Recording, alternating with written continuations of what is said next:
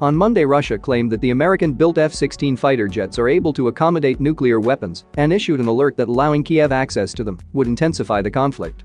Russia's Foreign Minister Sergei Lavrov remarked in an address at a military installation in Tajikistan that we must keep in mind that one of the modifications of the F-16 can accommodate nuclear weapons. He continued, if they have no idea on this, then they are meaningless as military analysts and strategists. For a while, Ukraine has asked for F-16 aircraft. Joe Biden informed the G7 last month that the US-backed joint training programs for Ukrainian pilots flying F-16 aircraft. Stay connected for more latest updates.